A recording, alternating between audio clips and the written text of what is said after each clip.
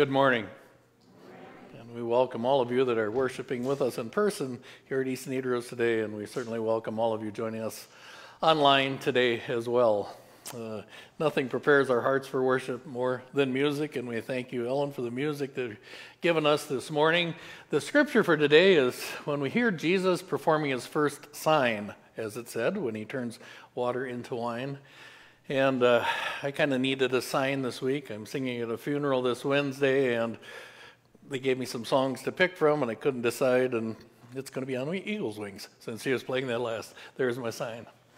We have a few announcements before our worship begins.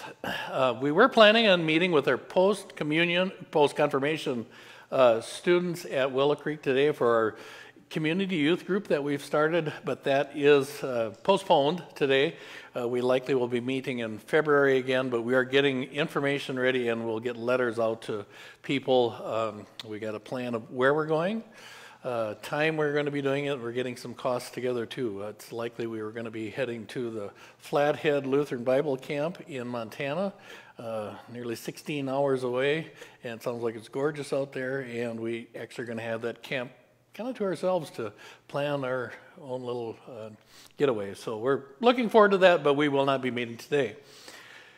Tomorrow evening, we're launching something new, a community Bible study in Baltic on the Keeping Baltic Informed Facebook page. There's been questions about starting a Bible study for people that can't make it during the day, so we're going to give that a try. We are going to be meeting at 6:30 at the Baltic Church, and tomorrow's night study is going to be on the first word in the book of Romans.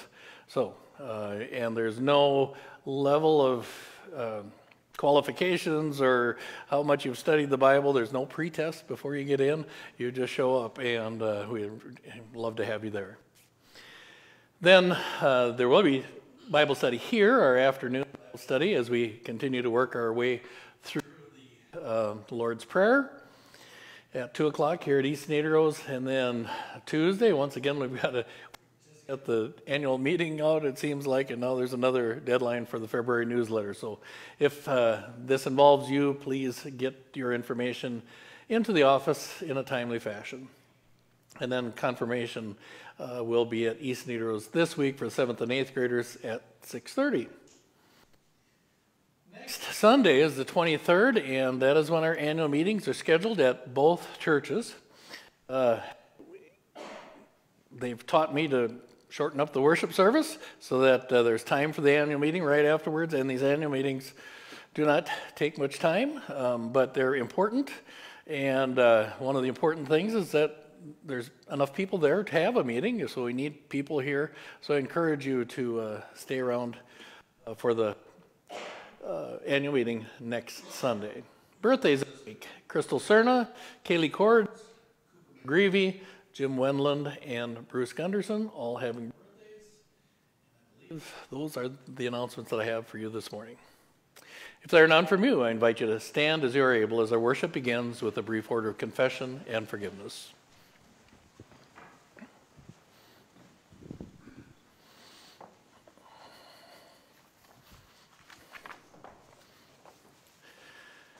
And we begin this service in the name of the Father, and of the Son, and of the Holy Spirit. Almighty God, to whom all hearts are open, all desires known, and from whom no secrets are hid, cleanse the thoughts of our hearts by the inspiration of your Holy Spirit, that we may perfectly love you and worthily magnify your holy name, through Jesus Christ our Lord. Amen. If we say we have no sin, we deceive ourselves, and the truth is not in us. But if we confess our sins, God, who is faithful and just, will forgive our sins and cleanse us from all unrighteousness. Most merciful God, we confess that we are in bondage to sin and cannot free ourselves. We have sinned against you in thought, word, and deed, by what we have done and by what we have left undone. We have not loved you with our whole heart. We have not loved our neighbors as ourselves. For the sake of your Son, Jesus Christ, have mercy on us. Forgive us, renew us, and lead us, so that we may delight in your will and walk in your ways, to the glory of your holy name. Amen. Almighty God, in his mercy, has given his Son to die for us, and for his sake forgives us all our sins. As a called and ordained minister of the Church of Christ, and by his authority, I therefore declare to you the entire forgiveness of all of your sins. In the name of the Father, and of the Son, and of the Holy Spirit. Amen. Please join as we sing our opening hymn, verses 1, 2, and 5.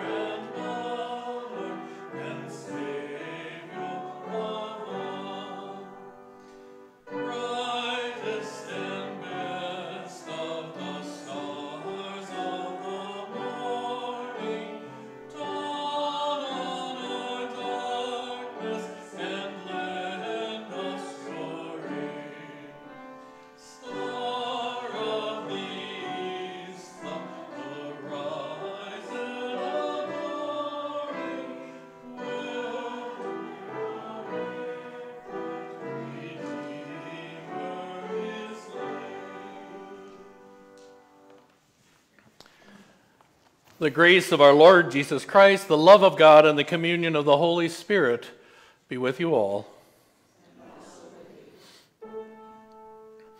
In peace, let us pray to the Lord.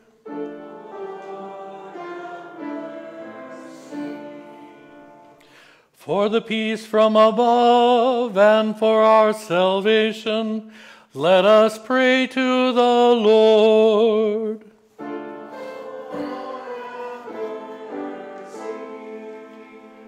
For the peace of the whole world, for the well-being of the Church of God, and for the unity of all, let us pray to the Lord.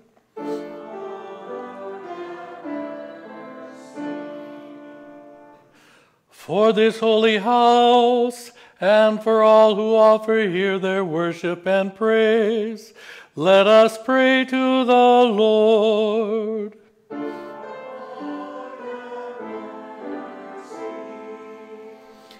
Help, save, comfort, and defend us, gracious Lord.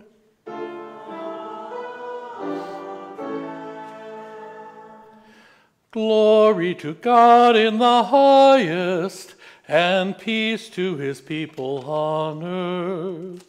Lord God, heavenly King, almighty God and Father, we worship you, we give you thanks, we praise you for your glory. Lord Jesus Christ, only Son of the Father, Lord God, Lamb of God, you take away the sin of the world, have mercy on us. You are seated at the right hand of the Father. Receive our prayer. For you alone are the Holy One. You alone are the Lord. You alone are the Most High, Jesus Christ, Christ with the Holy Spirit, in the glory of God the Father. Amen. The Lord be with you. We pray together the prayer of the day. Let us pray. Lord God, you showed your glory and led many to faith by the works of your Son. As he brought gladness and healing to his people, grant us these same gifts and lead us also to perfect faith in him, Jesus Christ our Lord. Amen. You may be seated.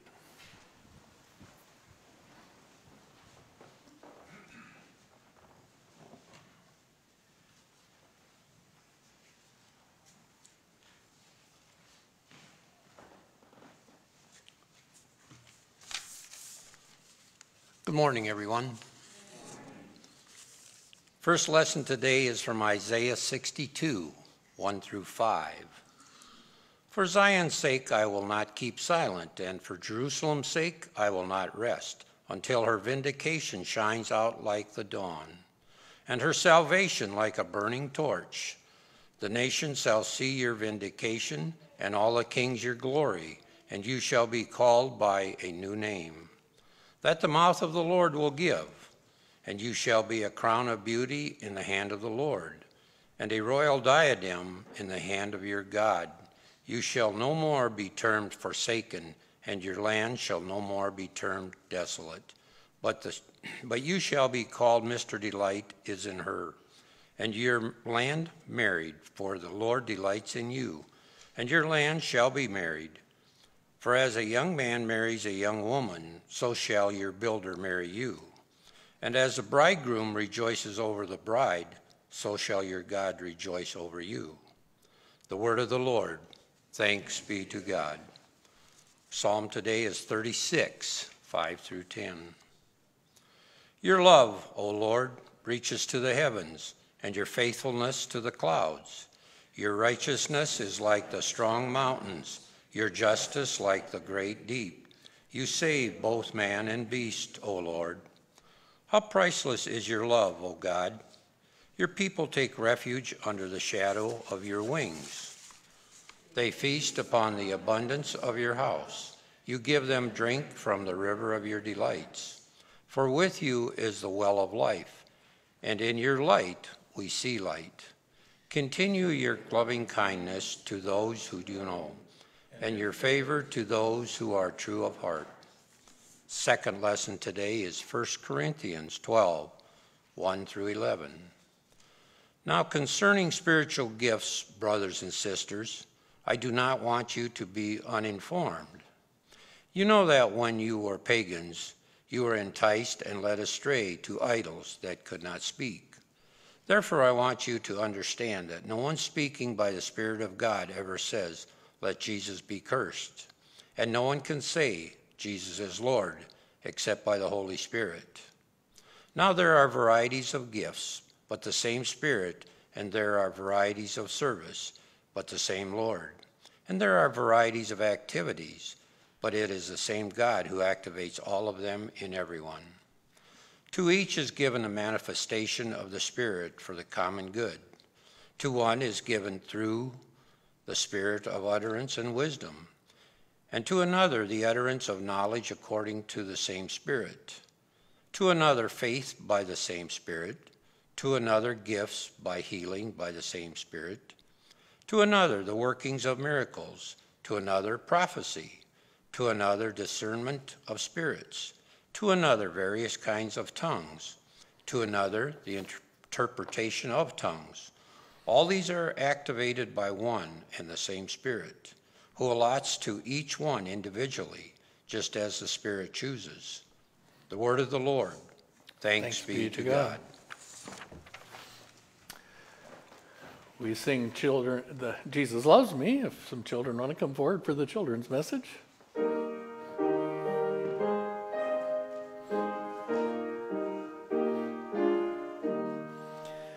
Jesus loves me, this I know, for the Bible tells me so.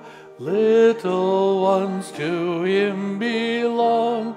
They are weak, but he is strong. Yes, Jesus loves me. Yes, Jesus loves me. Yes, Jesus loves me. The Bible tells me so. Good morning, Ranger. How are you today? Good. Do you see, why don't you stand up? Do you see what we have behind you here? These are to hold things in the church. And do you know what's in here? Nothing. Well, what if I pour it on top of you? Are you scared? No. What did you say? There's nothing in there, right? Nothing. What do we usually have in there? Do you know? Like water or something? We have water in there usually. What about this one? Did you see inside of this one? Should you look? What's in there? Nothing. Nothing. There's nothing in there.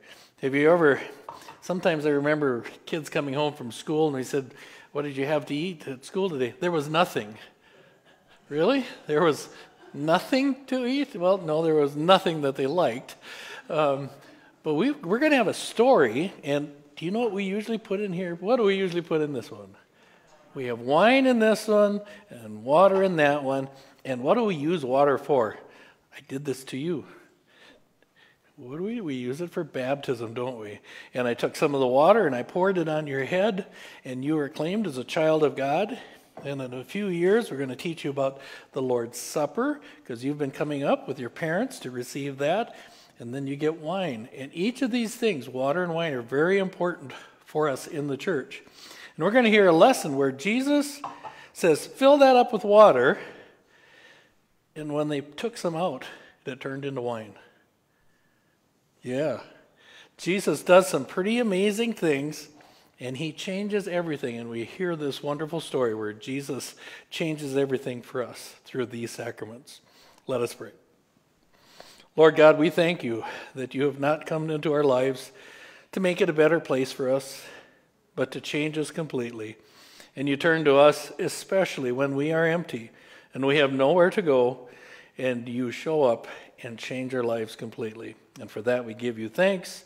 And all God's children said, amen. Thanks for coming up, Ranger. All right. I invite the rest of you to stand for the gospel acclamation. Hallelujah.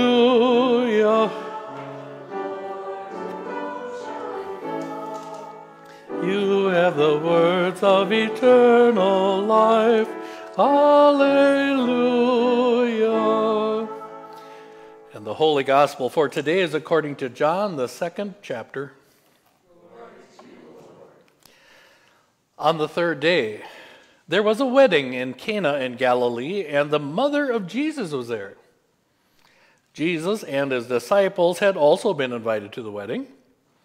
When the wine gave out, the mother of Jesus said to him, they have no wine.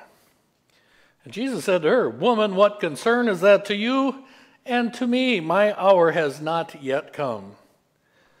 His mother said to the servants, do whatever he tells you. Now standing there were 6 stone jars for the Jewish rites of purification, each holding 20 or 30 gallons. And Jesus said to them, fill the jars with water. And they filled them up to the brim. And he said to them, now draw some out and take it to the chief steward. So they took it.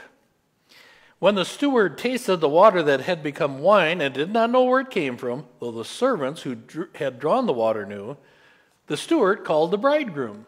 And he said to him, everyone serves the good wine first, and then the inferior wine after the guests have become drunk. But you've kept the good wine until now. And Jesus did this, the first of his signs, in Cana of Galilee, and revealed his glory, and his disciples believed in him. This is the gospel of the Lord. And you may be seated. Grace and peace to you from God our Father and from his Son, Jesus Christ. Amen. On the third day, there was a wedding in Cana in Galilee, and the mother of Jesus was there. This is the first of very few times that John in his gospel mentions Mary, the mother of Jesus. John doesn't record any visit from Gabriel to Mary to announce the Messiah's birth. John doesn't include the story that we heard a couple weeks ago when Jesus was 12 years old and he amazed the elders in the temple while Joseph and Mary were wondering where he had gone. John waits to make any mention of the mother of Jesus until she is joined by Jesus, who is now fully grown and is just beginning his ministry, and then he appears with his disciples at this wedding in Cana. In the story of the wedding, John even mentions that Mary was there before mentioning Jesus was there. He informs that Jesus and his disciples had also received invitations, but he first mentions that Mary was there. This wedding in Cana, where Jesus turned water into wine, is often called the first sign that Jesus performed. The first sign, as we will learn today, has a clear connection to the last sign that John records that Jesus will perform. This first sign of Jesus happens early in the Gospel of John, in the second, as we heard today, the second of 21 of the chapters in John. The only events that John records to us about Jesus before this wedding is he tells us that Jesus is the Word of God who became flesh. John reveals that Jesus was baptized by John in the River Jordan, and he began to take on the sin of the world. John reveals that John the Baptist pointed his followers away from himself and toward Jesus, who was the Lamb of God, to take away the sin of the world. And John reveals to us that Jesus has called some of his first disciples. But John makes no mention of any other miracles of healing before he tells us what happens at this first sign at the wedding in Cana. At this wedding, John reveals that it is Mary alone who knows something about Jesus that the newly called disciples, nor anyone else at this wedding, do not yet know about Jesus.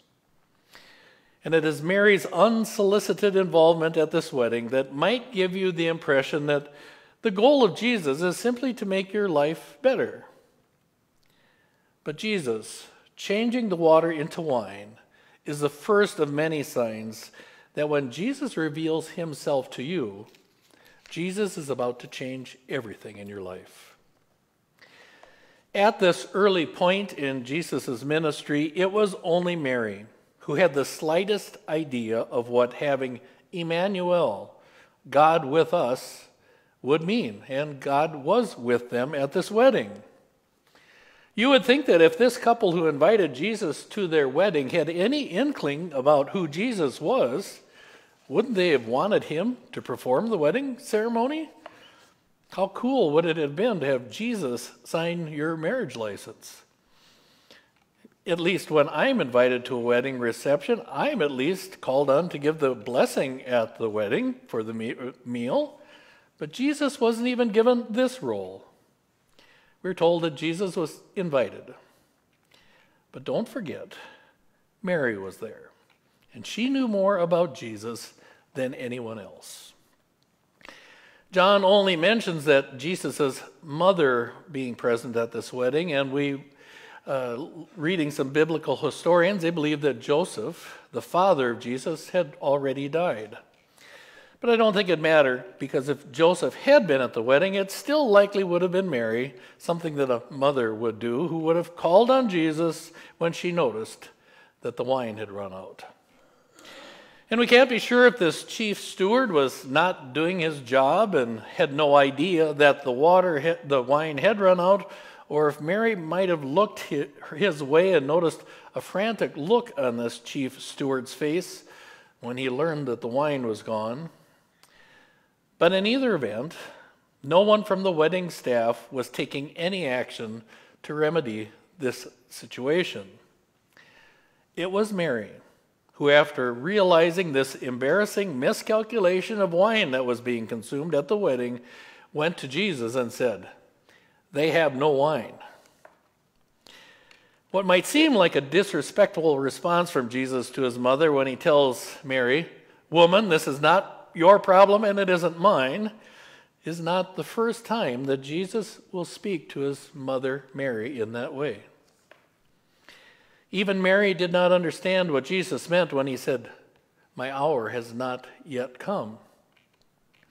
But remember, this was the first sign that Jesus performed. It was not his only, nor would it be his last. That was just a sign. But Mary takes charge of the matter. In spite of Jesus saying, "It's not your problem," she tells the servants to do whatever her son tells them to do. Mary doesn't waste any time by getting permission from the chief steward who was in charge of the wedding and who was also likely responsible for the wine shortage, nor does she go to him and chastise him for the problem. Mary notices that there is no wine. Mary doesn't intervene by noticing that when the wine was starting to run out.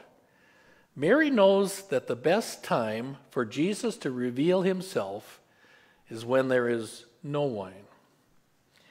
Mary calls on Jesus to perform his first sign by making an abundance where there was nothing to begin with. Jesus reveals himself by starting with nothing and turning it into a blessed abundance. As you recall, Jesus didn't show up at the bedside of Lazarus when he was sick and almost dead. He waited until Lazarus was completely dead, and then he created new life where there was only death. We know that Jesus had the power to simply refill those containers that had been used for wine, and then he could have commanded these jars never to be empty again. But instead, Jesus tells the servants to go to those 6 stone jars and fill them with water. And these were not just any jars. These were jars that were used for ritual purification. They were not for storing wine. They were only to have water in them. They were used to make people's hands clean before they ate. And in the lesson that Kendra taught our confirmation class this week, there was a story about them cleaning their pots and pans in these jars as well. They were used to make things clean with water. And this rite of purification was a Jewish law that Jesus' disciples were later going to be accused of breaking when the keepers of the law had noticed his disciples eating before washing their hands from water from these jars. But this is another example in Scripture when a miracle happens without Jesus even giving a command. The change of water to wine had already happened when the servants were told to draw it out.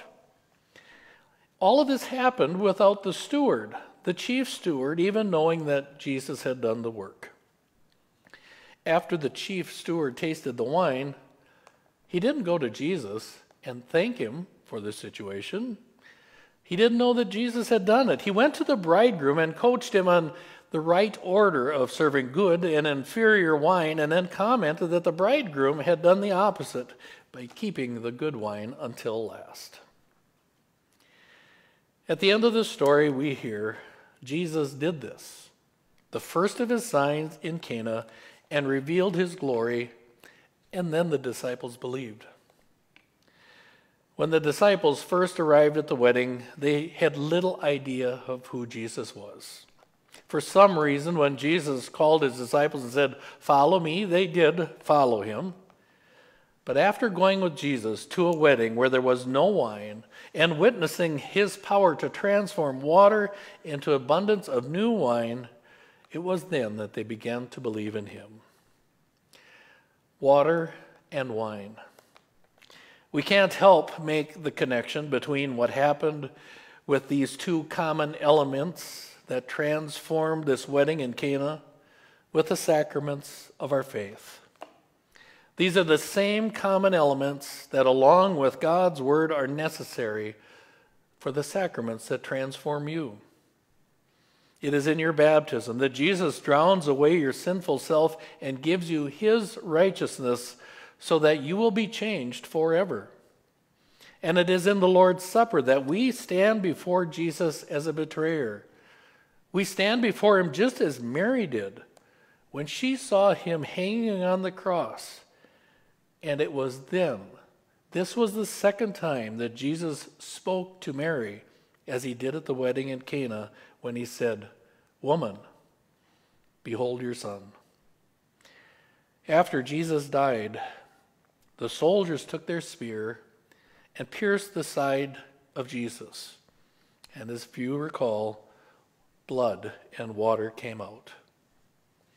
Mary must have recalled the day when Jesus turned water into wine as she watched him complete his last sign. Yes, Jesus turned water into wine at the wedding in Cana. But Jesus has done far more than this sign for you. Jesus has turned the signs of water and wine into sacraments. Sacraments that deliver to you the promise of forgiveness of sins and the promise of eternal life. And it is through these sacraments that Jesus changes everything for you. Amen. For those of you noticing the tune that is printed in the hymnal, you will notice that it is not following that same tune, but you'll be familiar with the tune that goes with the words for our hymn of the day.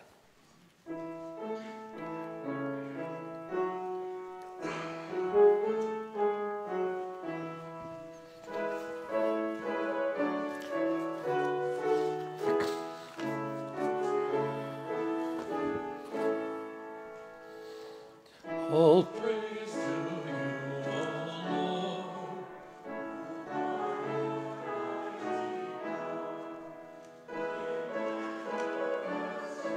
Glory for in Canaan's marriage love. You speak and it is done, obedient to your word.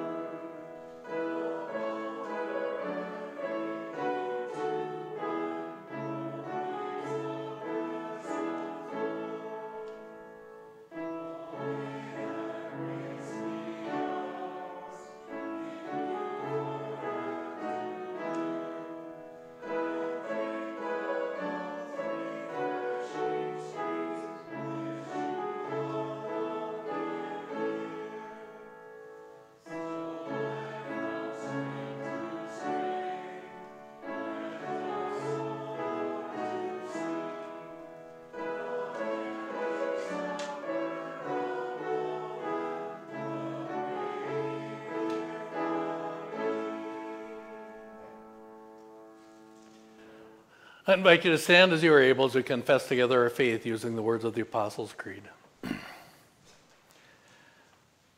I believe in God the Father Almighty, creator of heaven and earth. I believe in Jesus Christ, his only Son, our Lord. He was conceived by the power of the Holy Spirit and born of the Virgin Mary. He suffered under Pontius Pilate, was crucified, died, and was buried. He descended into hell. On the third day he rose again. He ascended into heaven and is seated at the right hand of the Father. He will come again to judge the living and the dead. I believe in the Holy Spirit, the Holy Catholic Church, the communion of saints, the forgiveness of sins, the resurrection of the body, and the life everlasting. Amen. Well, today we add some more names to our prayer list. Actually, there are 3 that are not listed in your bulletin that are funerals for people that, one is a neighbor of mine that had a funeral just this past week, and other is a member from Willow Creek congregation that I'll be singing at our funeral. And then next Sunday, a little unusual, but I will be preaching at a band teacher's funeral, who was a band teacher at Tri Valley all the time that I was on the school board there, and the funeral will be at the school, so we are remembering him in our prayers. But we are going to begin to walk with Sherry Folds now as she goes through some treatments, and so we remember her and we keep you in our prayers.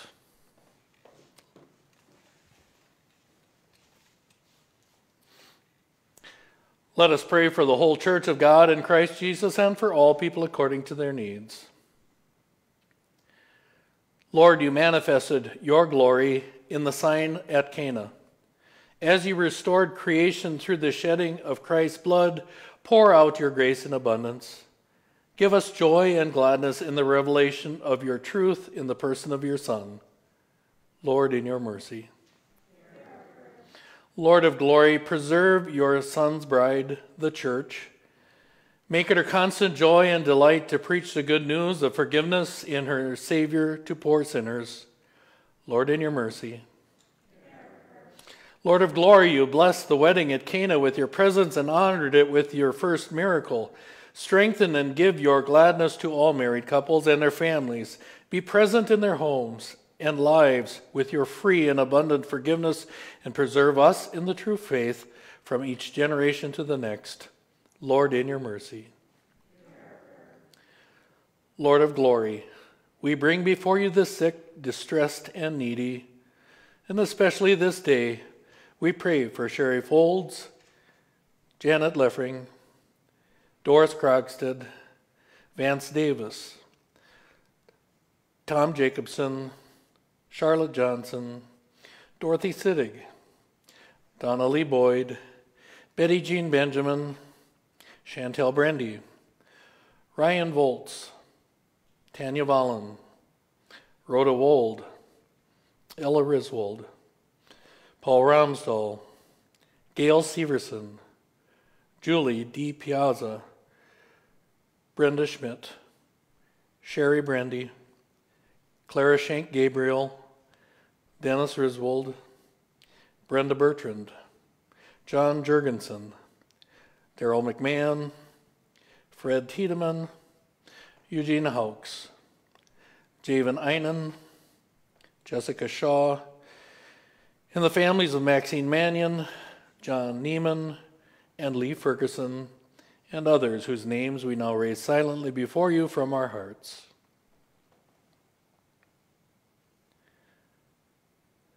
We pray that you would give your abiding comfort in every circumstance, that in Christ we shall not die, but live and declare his works. Lord, in your mercy. Lord God, Heavenly Father, we thank you that of your grace you have instituted holy matrimony, in which you keep us from unchastity and other offenses. We implore you, send your blessing on every husband and wife. Do not let them provoke one another to anger and strife, but let them live peaceably together in love and godliness. Strengthen them with your gracious help in all temptations, and help them to rear their children in accordance with your will. Grant us all to walk before you in purity and holiness, putting our trust in you and leading such lives on earth that in the world to come we may have everlasting life. Through Jesus Christ, your Son, our Lord, who lives and reigns with you in the Holy Spirit, one God, now and forever. Amen. Lord, remember us in your kingdom and teach us to pray. Our Father, who art in heaven, hallowed be thy name. Thy kingdom come, thy will be done, on earth as it is in heaven. Give us this day our daily bread, and forgive us our trespasses, as we forgive those who trespass against us. And lead us not into temptation, but deliver us from evil. For thine is the kingdom, and the power, and the glory, forever and ever. Amen. The peace of the Lord be with you all. Let's share God's peace with one another.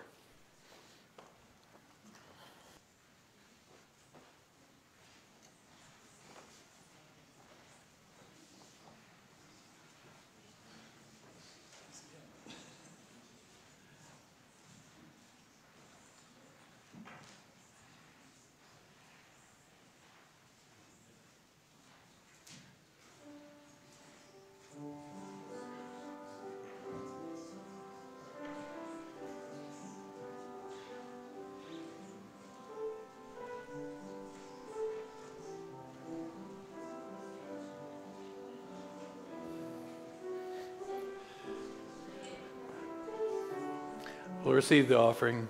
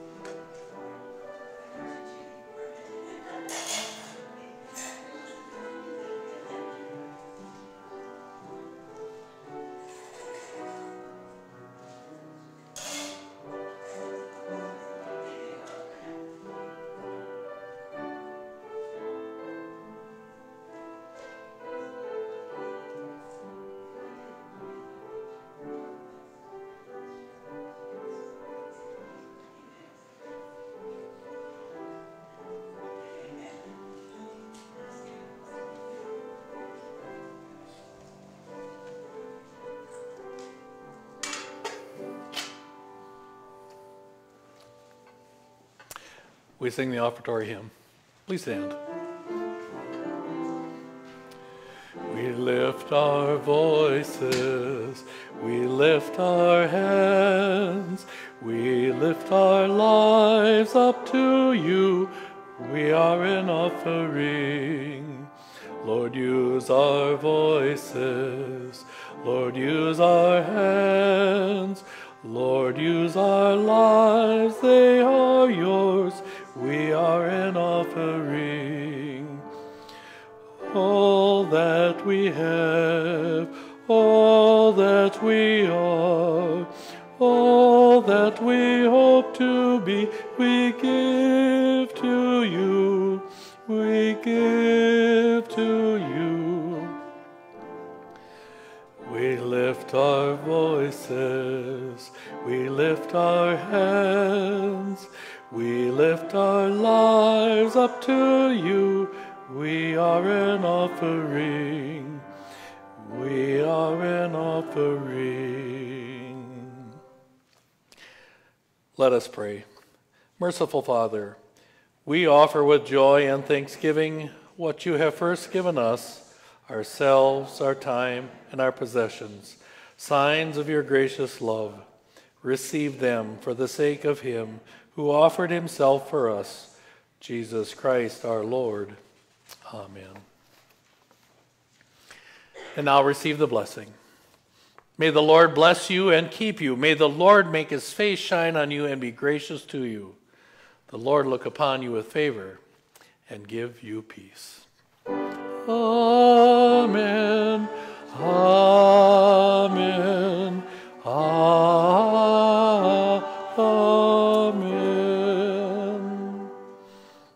Please join as we sing our sending hymn.